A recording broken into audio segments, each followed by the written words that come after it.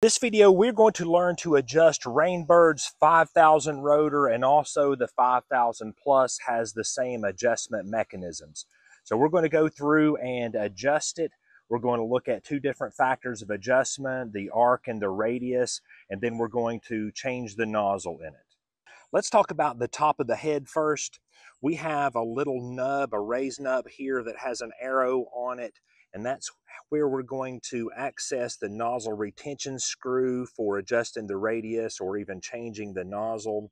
And we're going to insert the tip of our Rainbird adjustment tool down in there to access that screw. Just below it is a little blue tab, and that's something that we get from our nozzle tree to put in to indicate the size of the nozzle that we've installed in there, just for a quick reference. To the right of that is a little slot, and we're going to take our Rainbird tool, put it down in there, turn it 90 degrees, and that's how we're going to pull it up out of its body. And we have one more place down here at the bottom at the 6 o'clock position, and that's how we're going to adjust the right limit on our arc. On the Rainbird heads, the left limit is fixed in the body, but we can adjust the right limit by using this gear here. And if we insert the tip of our Rainbird tool down in there, if we turn it clockwise, it's going to add to the arc or take it this way. If we turn it counterclockwise, it's going to subtract from the arc and bring it back this way. So let's talk about the adjustments before we turn the head on. On the Rainbird, like I just mentioned, the left limit is fixed. So as it turns back and forth, when it hits this left limit, we're going to have to change its orientation by changing the entire head. On normal rotors, that's the situation. But with the Rainbird 5000, we actually have another option that's unique to this head. It has a dry adjust slip clutch in the top of its head. While it's not running, you can turn this back and forth. Now, on most heads, you can do that as well, but we can change the left limit by turning the top of this head. If we want to bring this left limit to the right, we can continue to turn the top of that head, and it pulls the entire adjusted arc this way. Or if we can turn it this way, if we want to turn that left limit back this way, it takes just a little bit of hand strength. You can turn it this way, and it's pulling its entire adjusted arc this way. So we can dry adjust our left limit like that. And even then, when you feel it kind of clicking in its normal arc turn, you can see the entire arc here. And we can go ahead and dry adjust this. I want to add a little bit more to the arc, so I'm going to turn this clockwise. So now we see our left limit, and we can feel it turn to the right limit. So I've added some more to it, and that's our dry adjust. So when we wet adjust this, we're going to have to grab a hold of the shaft and try to turn the entire head. The shaft is connected all the way down to the bottom, so you're turning literally the entire head when you're turning the shaft. Or we have another option to adjust this, right? We can dig up the top of the head. Now, under normal circumstances, it's going to be buried into the ground up to the head. Rarely is it that you see them on a stalk like this. Normally, they're going to be buried here, so we would have to dig up the top of the head, and then we can use our channel locks to grab the body of the head here and turn it, right? And we can do our fine adjustment while it's running like that. Or if we dig the top of the head up, you can actually take this loose here, take the bonnet off, and then take this up and then move it over and set it back down into the gears. Now, that's not a very efficient way of doing it, but sometimes if there's no other adjustment, I mean, I've seen people glue these heads in, and so then you're stuck and you don't have any back and forth adjustment, and you have to take the gear set out and drop it back in at another place.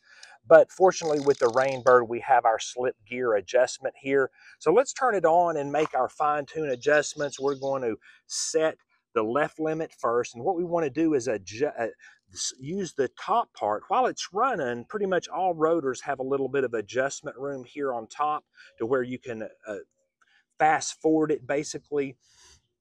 But make no mistake, when you swing it around here, you're not going to see exactly where the limit is, where it's going to stop. So what I do is I turn it 75% of the way and then let the gears catch, and then look at exactly where it stops in its travel, and then make your fine-tune adjustments based on that. Let's watch this happen. Okay, see, this turns back and forth, and you can kind of fast forward it to its limits. But like I said, I turn it about 75% of the way, let the gears catch again, and carry it to its limit. And then when you either hear it click and stop and change direction, now we can make our fine-tune adjustments by grabbing our shaft and turning it whichever direction we need that left limit to go, right? So once you get that set, now we can set our right limit by taking our tool and putting it here in the top of the head. Again, I want to see exactly where the gears take it, so let's put it here and let the gears catch and carry it to its limit. Okay, there we see it. I actually want to take it further this way, so we're going to turn this clockwise in here and now recheck it, and let's see how far it goes.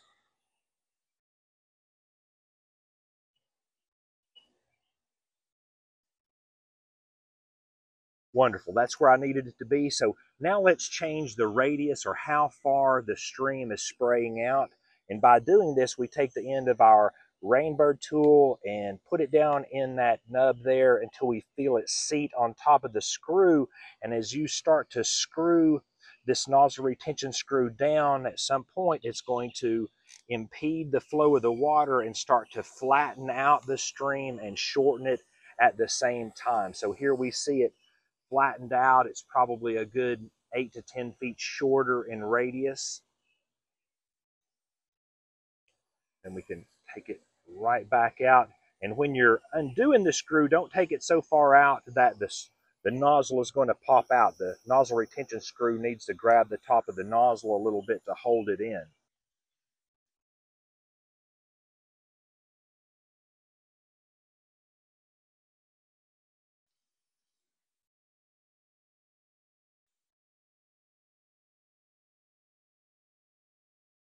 Okay, let's change the nozzle here. We're going to take our Rainbird tool, put it down into the slot here, and I've taken it off the fitting so we can see just a little bit more clearly what's going on. So we're going to put this down in here, turn it 90 degrees, and pull it up just enough to grab it. We're going to put it down in the nub here, the little raised part, and we're going to withdraw our screw so it's not holding the nozzle in any longer. Okay, and then you can put your screwdriver down in here and pop this out. Now also we want to take out our little tab up here that shows the gallons per minute, the nozzle size. We're going to put us a new one in there. All right. And so we have our nozzle tree here, which has a variety of options for us to choose from, and they are the gallon per minute sizes, and you see them here on the tab. So what we had in there is a 2 gallon per minute. So let's put a 3 gallon per minute on there. We're going to pull the nozzle off and the little tab. Go ahead and put our tab in there so we'll know exactly what's going on. Turn it 90 degrees, pull it up enough to grab it. And there are tools that you can get that'll hold this shaft up if you don't have enough hand strength to hold it up there. It does have a little bit of strength to that spring, but if you can't hold it up, get you one of those little tools to hold it there. And so we're just going to run our screw back in enough to hold the nozzle in. I always like to turn it to the left limit. And then we're going to turn it back on and then make our adjustments from there.